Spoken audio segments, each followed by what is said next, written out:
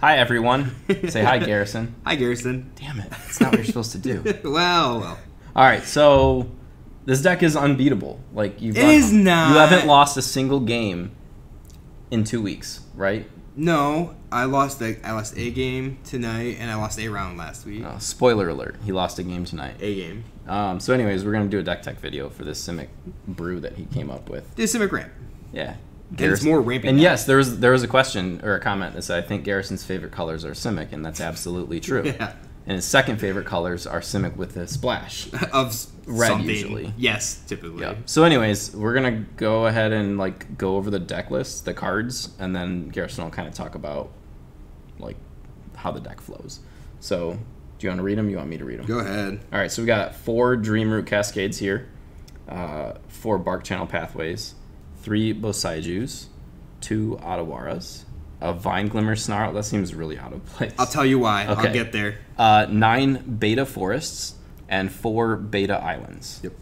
And then, so the only 1-drops in the deck are the Tamiyo Safekeeping, which is the best counterspell in Standard. I'm just saying it right now. It is really good. Counter target spell, gain 2 life. It's amazing. And it's any permanent, right? So you can save anything. So watch the videos because that actually is relevant. Yeah. So then on 2, you have 4 Prosperous Innkeepers, which are like your typical 2-drop ramp, although it's only like 1 extra ramp. Sure. It's not like ramp and growth or anything. It's more the fixing. Right. Right. And then you got 2 Decisive Denials, which you always had against me. Yeah. I mean, they're really good. Like, you just play 2 because you don't need to play anymore. Right. And then we've got 4 Topiary Stompers, which I saw all 4 of them in one game. You did, in by 6 turns or something. And then we have 3 Search the Count's Castle. No, Thirst for Discovery. Yeah. It's Thirst for Discovery. It's Search the Count's Castle. Yeah. My mistake. Yeah, so that's just like your cantrip. Yep. 3 Quandrix Cultivators. I hate when you play that card against me because it's just big enough of a body that it's like I have to deal with it. So but to be honest, it's like it always seems every time I play it, it seems just a little bit better than the last time I played it. Yeah.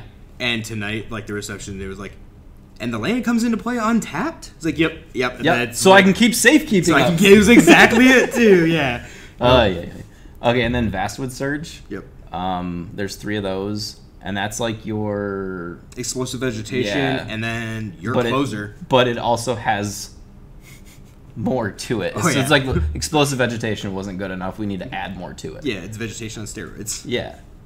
But it's an uncommon, so it's okay. Right, exactly. And then you have 2 Workshop War Chiefs. I think that card's underrated.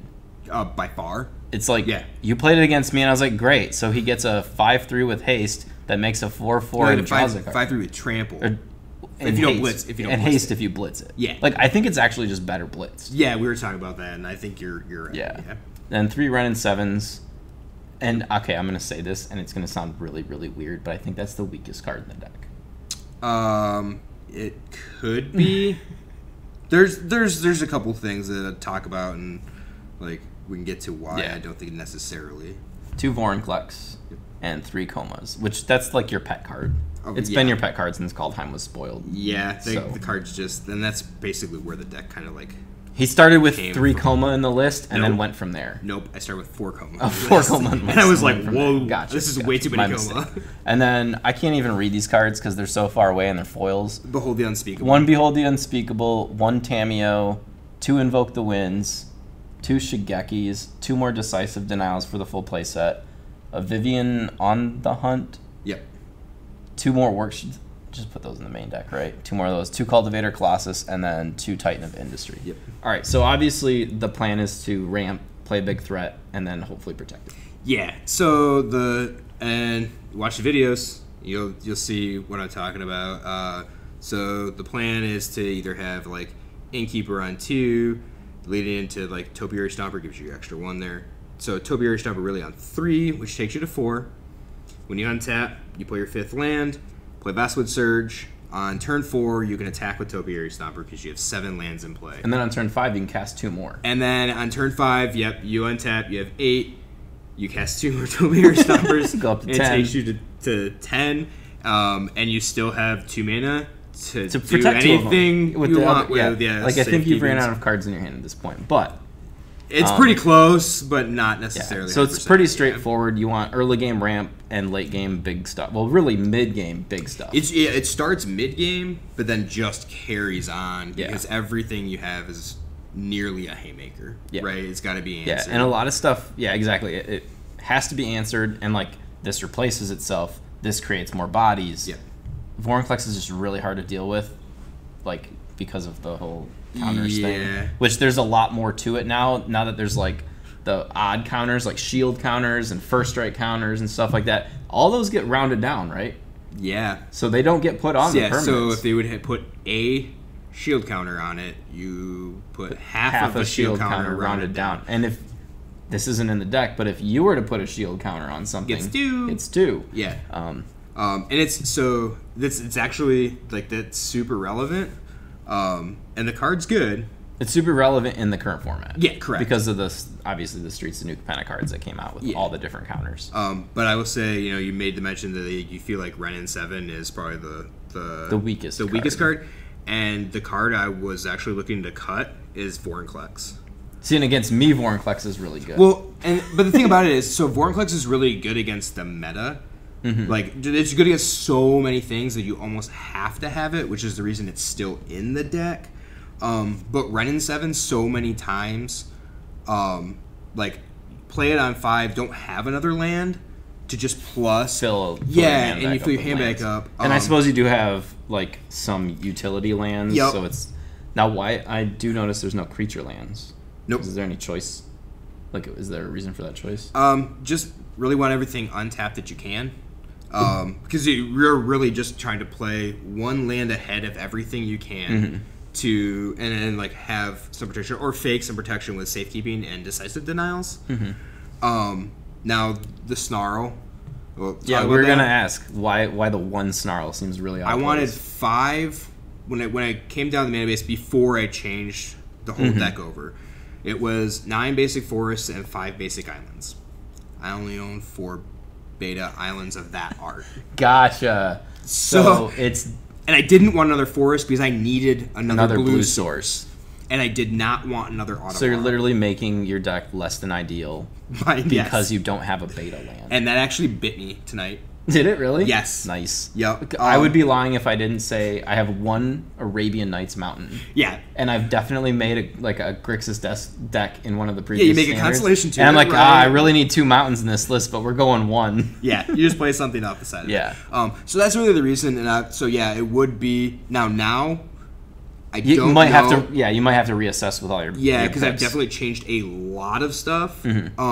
But before it was basically this case because we were fetching out so many basics that you have to have had to be forests.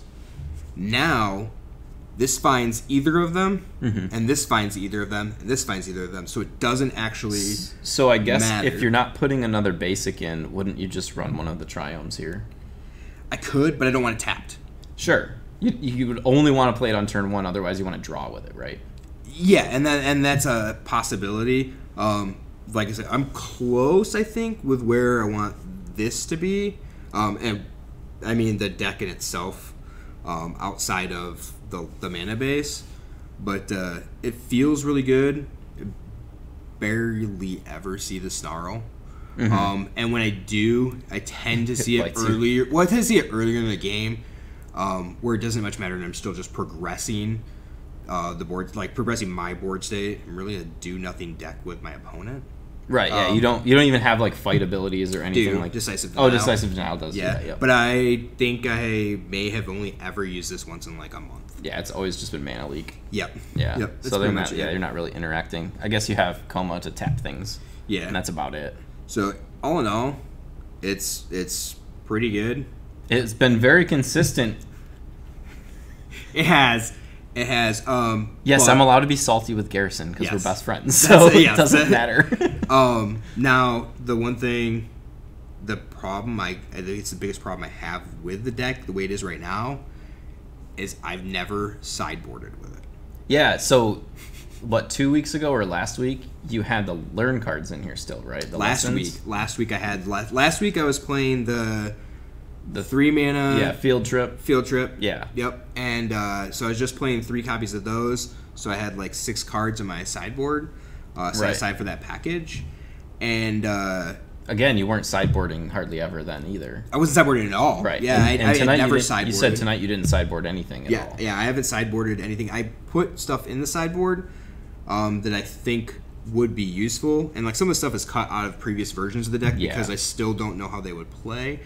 But I guess the biggest changes and led to where I'm at is like I cut the Azuzas, which was... Well, yeah, you cut all of the enchantments, right? Yeah, so I cut the Azuzas because I didn't always have an extra land to play, especially late game. So that was good because I cut it. That was at 2, and I cut it for Innkeeper. Well, I lost the life gain from that, but it was okay because I gained it back from Innkeeper. And then so that was on the Azuzas. On 3, I cut the... the field trips. Yeah, the field trips. So cut field trips. Which means you don't need lessons anymore. Yeah, so because the 3 field trips in the previous list were the only way to grab lessons. Correct. They were it. And so you have 3 cards in the main deck for 7 cards in the sideboard or whatever. Yeah. That's just... And Topiary Stomper does the same thing as the field trip, except that I can find islands with it. And you have a body. Yep, and you have a body for it. And then on 4, I cut the Bosejus, the branch of Bosejus. They felt good. On the backside, they give me a nice reach body, but it doesn't actually progress anything other than your more consistency to hit your lands. Really, you've added more cards that replace themselves versus letting you do extra things, and I think that's the big point. Like you said, the Azusa. Yeah. Like, you get to play an extra land, but it doesn't actually replace itself. Yeah. So you don't get the land, you just get to ramp. Yeah, and like I said, like the life gain kept me in it, so I had to figure that out. Innkeeper does a great job there. I think Innkeeper was the right ad. I think Vastwood Surge, I'm gonna be honest, didn't even realize that this was a card until somebody brought it up when I played Branch of Boseiju a couple of weeks ago. And I think that is because Zendikar had so many problems with the release. Could be. I didn't even get product for the set. Yeah, so for like 3 weeks after release day. Somebody brought this up and they're like, well, there's just always an explosive vegetation in Standard, right? And I was like, I don't think there is. And like, yeah, I'm pretty sure there is. So I did some digging. Turns out explosive vegetation was some on steroids. huge upside. Yeah. Because you can just swing for lethal or near lethal. I think you had 3 creatures in play. Yeah, it's 6 power. And it makes it a way better late game top deck. Yeah. Like when you don't need the ramp, you just get to make counters on things. Yep. So yeah, I mean, it's good. So basically, you're pretty happy with the main deck. You're thinking about cutting Vorinclex for what? I don't know. I'm almost thinking about like this Vorinclex for War Chiefs. That I could see. But it's so relevant, and I actually played it tonight. Some spoiler alerts. I played it. I played Vorinclex, and then I may have played a Ren and 7 immediately after that. And I may have also in another game that my opponent may have scooped at that point. And then in another game, I had Ren and 7. I was kind of taking it up, and then I drew a Vorinclex, and I was able to actually take it up and ultimate the Ren and 7. And I think after I'd gone like down and then up a couple times, something like that. So like 3 or 4 activations, bidding a bunch of stuff. Yeah, I put like 15 cards in my hand with the Ren and 7 with ultimate. The ultimate, yeah. And so it still feels good. It just feels like the weakest card in the deck of all really good cards. Yeah, and I really do need the Ren and 7 because it's my only way to deal with flyers outside of combat. Reach, yeah. Yep. And then, so basically the sideboard just kind of build it to your meta game because you don't use it anyways. Yeah, yeah. Well, and the thought process to it was like the Colossus and the Titan of Industry were really like Coma Vorinclex replacements. So if like Vorinclex doesn't do anything, I could bring in some bigger things. Obviously, Titan's just really good. Maybe where it's you swap out 1 Coma for a Titan or something like that. Diversify your threats. Yeah, the War Chiefs were the fact, again, swapping in like the Vorinclex for War Chiefs. I've actually sideboarded in previous iterations of the deck. I actually sideboarded out some Ren and 7s. Yeah. Because I need to go more aggro or just have more bodies. And then the Vivian I thought was like, well, these are what I want to hit. Yeah. Like it's got a really nice curve to it. It seems perfectly fine. So cool. I don't know. I guess that's that. Yeah. Thanks for watching the deck tech video. Appreciate it. See y'all later.